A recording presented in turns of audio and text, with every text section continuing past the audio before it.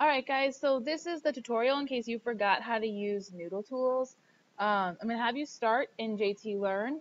You can go to World Affairs, and on today's date you will click on today's date, which is November 7th, and where you have the article, which you should have a hard copy of already passed out to you, right below that is the NoodleTools link.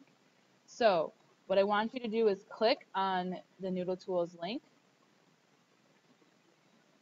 and it will take you right to the NoodleTools page.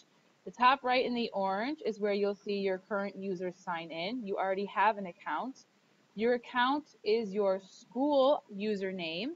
So for example, mine would be delacruz.p, and it should be your school password. That is what Miss Lingafelter set up for you.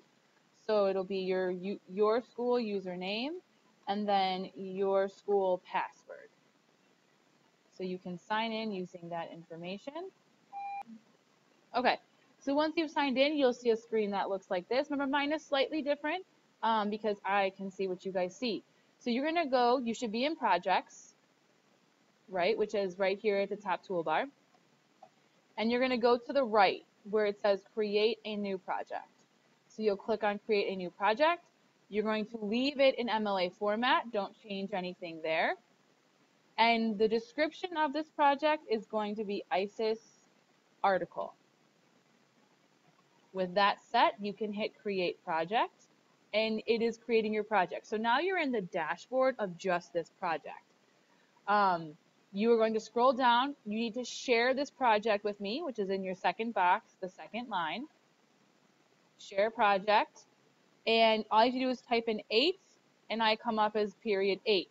You will hit share project on the left because I am myself. I cannot share with myself, all right?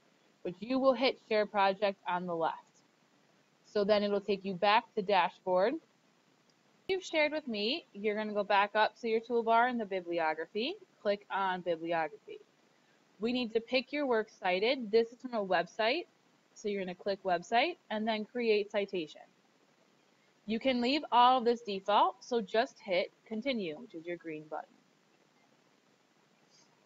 Now, this is where you enter that information in, and this information is right on the article. It's right on your paper. So all you have to do is copy right into it. And then down here at the bottom is where you will start to do your annotation. What I want you putting in here in the annotation is on the back of the article. So those 1, 2, 3, that's what you go in your annotation. When you are done, you hit submit, and then I will be able to see your work. Any questions? Ask someone around you. Watch the video again. Kind of problem solve, guys. Figure this out. We've done this before. This is just a refresher for you. All right? Have a fantastic day.